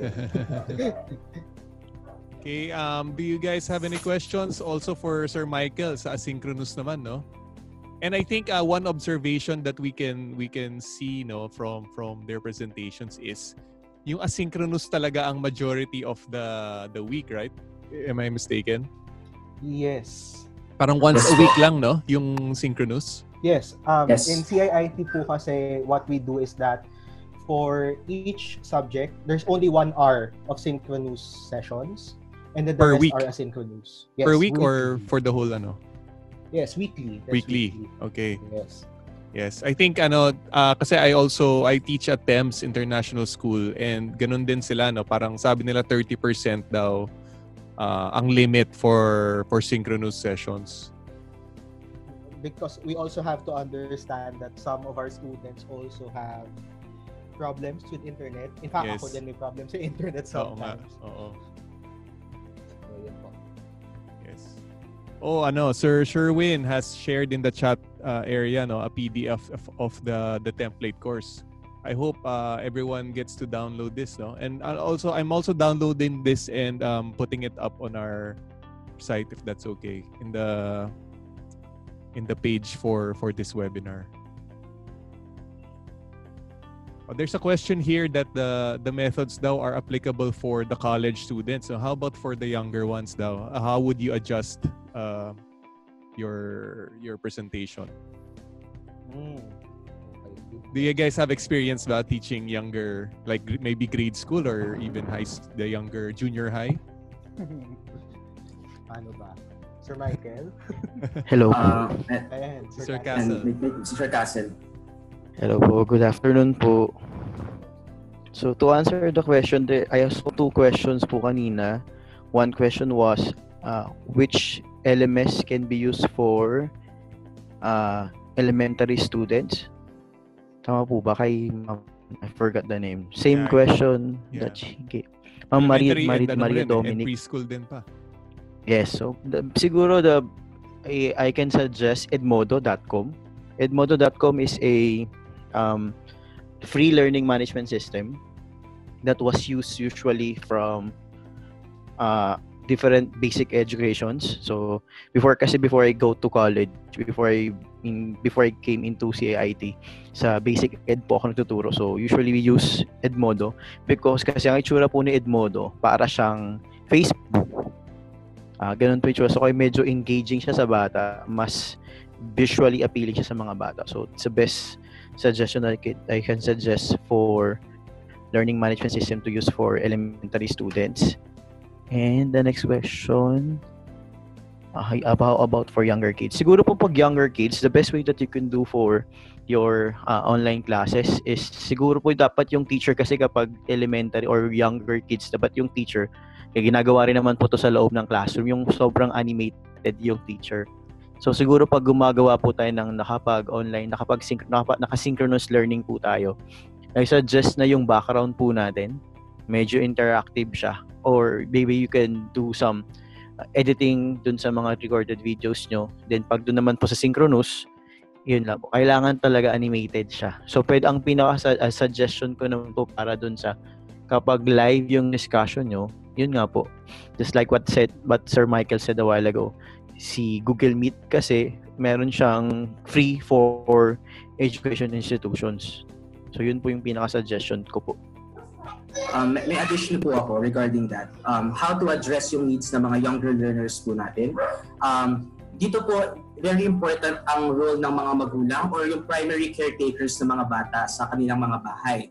Because of course, grade 3 to grade 6, usually kasama po nila mga adults sa bahay. And when we're gonna be doing nagbigay na po si Sir Castle ng tip niya for the synchronous, okay?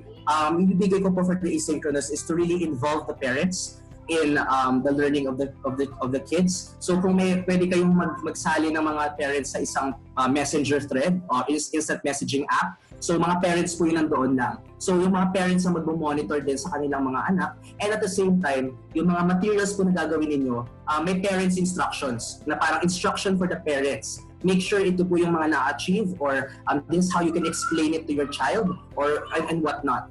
Always, pag younger kids, home learning, may involve yung parents or primary guardians po nila dun sa learning. Yes. There's a question here. Do you guys have experience before special ed kids? Just to answer that question, how about for SPED kids? Siguro po pag SPED kids kasi, medyo ano po talaga yun, kailangan po parang help with the parents. Kasi syempre hindi sila, depende po kasi dun sa spectrum ng student. Yes. So kailangan po yung teachers, and then at the same time, or the parents were also trained how to go on with their online classes. Kasi iba po yung approach kapag SPED, more of how would I say this? Parang I can think of the correct term. Yung kailangan interact kasi fortunately po kasi dun sa previous school ko po, meron kaming SPED department. So ngayon, ang naiisip ko lang po na pwedeng gawin nga po, yun, pagiging animate. Mahirap kasi talaga siya. Yung iba kasi yung mga kung hindi ako nagkakama, iba po yung mga learning competencies na binibigay sa mga SPED kids. Yes. So siguro dapat si teacher po, kailangan niyang i-lay down first, just like what we are doing. We first lay down our plans.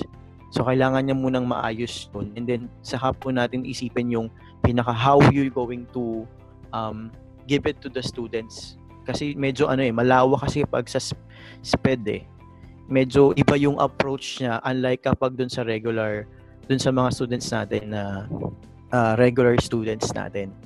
Kailangan po natin munang i-lay down lahat ng mga gagawin natin kasi more of practical activities ang ginagawa po sa SPED. Hindi sila more of yung sa regular students na kailangan ito yung competencies na nakalagay, ito yung gagawin. Unlike sa SPED po, specialized din talaga pati yung content niya. Case to case rin kasi depende talaga kung ano yung case ng bata. Yun nga po, just like what Ma'am Shirley said, yes po with shadow teacher sila sa face-to-face from yung sa yun nga po sa SPED po, 'di ba, may shadow teacher. Usually po, 'di ba, yung shadow teacher nasa likod siya ng classroom habang nagdi-discuss po si teacher. So namo-monitor niya yung ginagawa ng bata. I don't know if you're planning to deploy shadow teachers to the different houses of your students. Kasi I don't know if that's possible.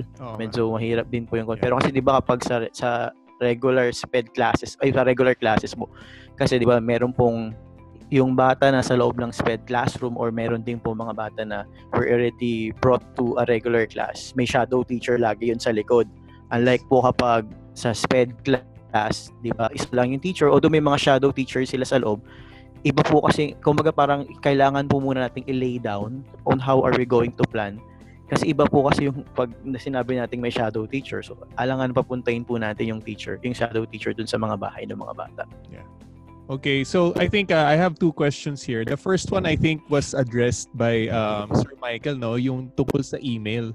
I think email is a very, again, to be able to use Gmail or yung Google Mail, kailangan talaga may email ka.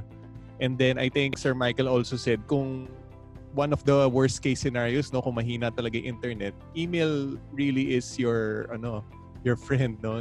Doon mo talaga ipapadala lahat ng materials. So I think email talaga is the number one requirement, right? For all students. Kasi yun yung nila eh. Yun yung gagamitin yung pang-attendance, pang-access ng lessons. So I think that's a prerequisite.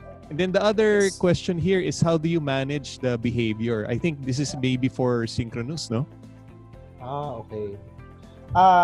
So far, with my experience, wala pa namang magulo. But the advantage here of synchronous sessions kasi, especially if you're hosting, if you're the teacher really, is that, for example, di ba, pwede mong i-mute kung maingay, or you can ask them.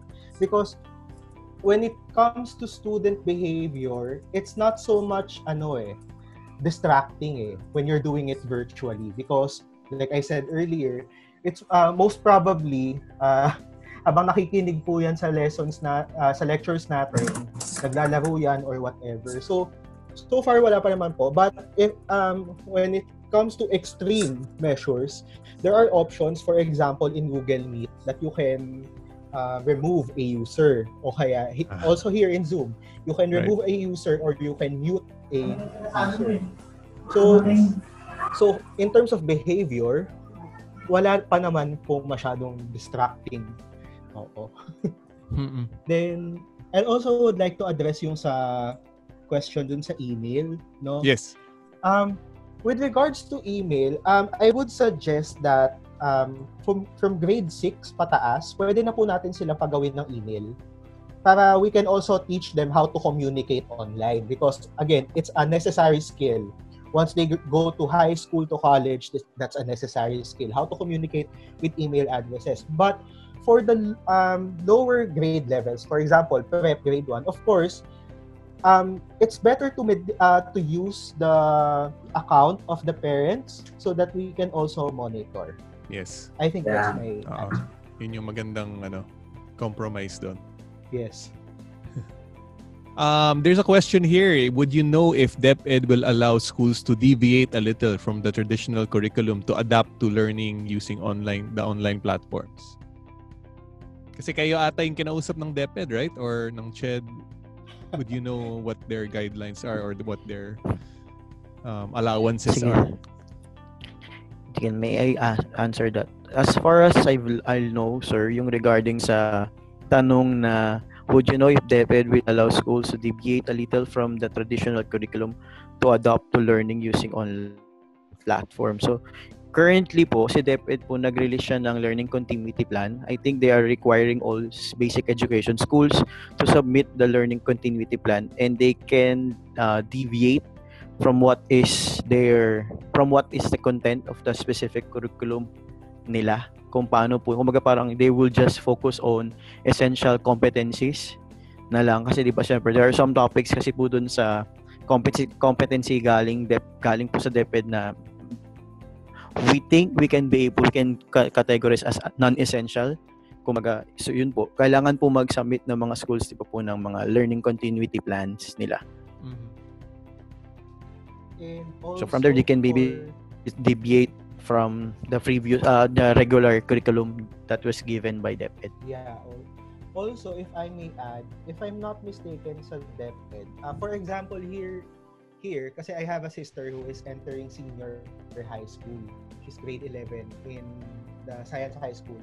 So, if I'm not mistaken, they will be adapting a blended learning approach. So, for the blended learning, it's like what we're using right now. So, they have 1 hour for this subject, and then the rest will be dedicated for asynchronous lessons using modules. So, I think pinayagan naman po ni DepEd, and better to ask then also yung sa division level.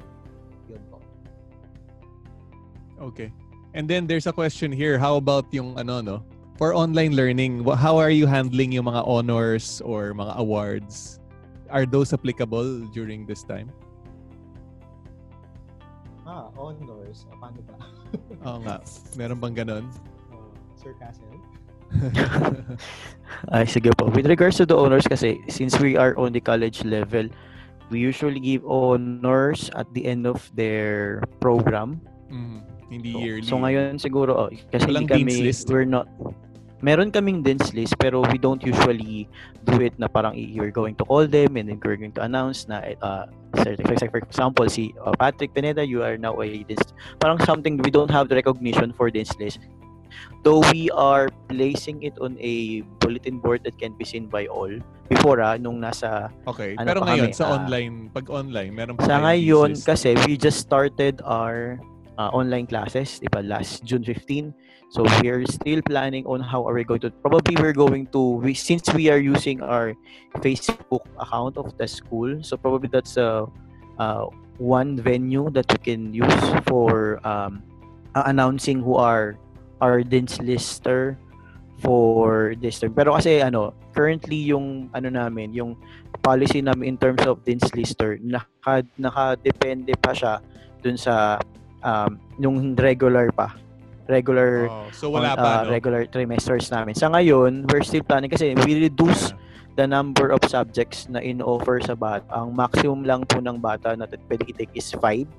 So for now, we will have to siguro revisit our policies in terms of the dean's listers. Yes, so I guess sabay-sabay natin kinakapapa, no? How do we handle awards, recognitions, etc. Just So to we're add still dun figuring it out. Yes, sir. Yung just to add dun sa suggestion lang po dun sa synchronous classes, kasi ako, I'm teaching mathematics. What I'm doing in my class kapag sa klase is there are some, kasi you will notice na some students are not, akala mo nakikinig sila kasi nakamute sila. Pero in reality, hindi sila nakikinig. So ginagawa ko dun minsan, I'm asking a questions, or say for example, I'm presenting a computation. I use Microsoft Whiteboard for my synchronous classes. While I'm discussing, nagsusulat ako sa Microsoft Whiteboard. Tapos, and then I will pause for a while, and then I will ask questions. And then suddenly, doon mo manonotice na yung mga bata, akala mo nakikinig sila pero hindi. Kasi magulat ka na, kailang tawag ka na, walang sumasagot. So, ibig sabihin, probably they are just, they just log in doon sa Google Meet. O kasi sa CIIT po Google Meet ang ginagamit. Nag-log in lang sila doon, pero in reality, hindi sila nakikinig.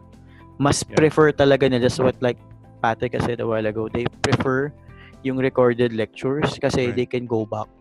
Yun. So what I'm currently doing now, parang sa synchronous discussions ko, yung face-to-face namin, ano na lang yun, parang question and answer for if there are some questions regarding dun sa recorded lecture. So ganun yung naging agreement namin with my students. Yeah, saka ako yun nga, pag nararamdaman mo na wala ka ng kausap, you ask for for feedback na kung nandyan pa ba kayo, or raise your hand, or mag-react. And then I suddenly, minsan din I randomly call names. So doon ko malalaman kung nakikinig sila o hindi. Yes. Okay, there's a question here, no? What is the major weakness in handling synchronous learning? Okay. Major weakness in synchronous learning. In my case, for example, syempre we're all adjusting. No? Aside from the internet connection problems, like buti nga hindi po ako nadi-disconnect ngayon, no? Na-experience ko na po kasi na while I'm doing my classes, nadi-disconnect ako, mag-PM na lang sa estudyante ko, sir, nawala po kayo. So, sometimes ganun. One major weakness in handling synchronous learning is that hindi kasi natin sila nakikita. So sometimes we don't feel na that we're teaching. So sometimes you have to really check from time to time the questions. So it's really a balance of discussing and then engaging with your students. So pero ang magandang tip din po dyan, try nyo po makipag-video chat sa mga hindi pala sa estudyante, sa mga kamag-anak nyo. And then, yung isa naka-mute lang. Let's say, hindi siya nagmamic.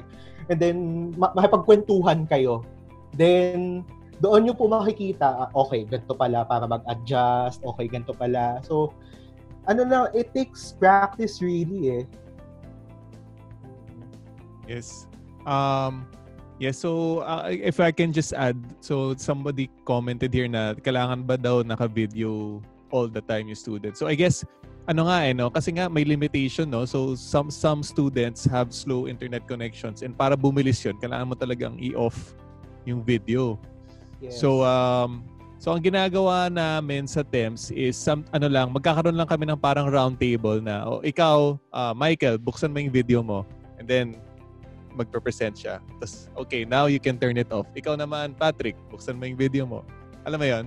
So, pwedeng ganon na para mag-round table kayo na take turns turning on your video para hindi matakaw sa bandwidth. Yeah, ako what I do is that I do it 5 students at a time para hindi masyadong malakas kumain ng bandwidth. Kasi yun nga, pag madami po kasi naka-on ng video, pag nagsabay-sabay, bumabagal yung internet. Yes. Yun. Yun. So, it's 3:58. So, I think, I think maganda naman yung discussion natin. So, I want to thank our speakers for today, Michael, Patrick, and Sir Castle, and Sir Sherwin for organizing this webinar. Thank you so much. So I hope you were able to download the file that Sir Sherwin shared sa chat, pero I'll be also uploading that on our website. And again, this is recorded, so we will post this on our YouTube page and share it on our Facebook page as well. So again, thank you so much to CIIT, and to Sir Michael, Sir Patrick, Sir Castle, and Sir Sherwin for the very informative presentations. I know that you guys are one of the pioneers of this online, one of the courageous ones na sumabak talaga to embrace the online world that we have now for our schools. And I hope everyone will follow suit. Sana hindi kayo matakot to again, we are still figuring it out. Everyone is figuring it out. So that's why we're having this webinar, so we can help each other figure it out and hopefully speed up the learning curve, So again, thank you very much. Again, we will send you guys a form to fill up so that you will get your certificates. So thank you so much. So stay safe. Wash your hands. We will all be out of this sooner than later, we hope. Thank you, everyone. Have a good afternoon.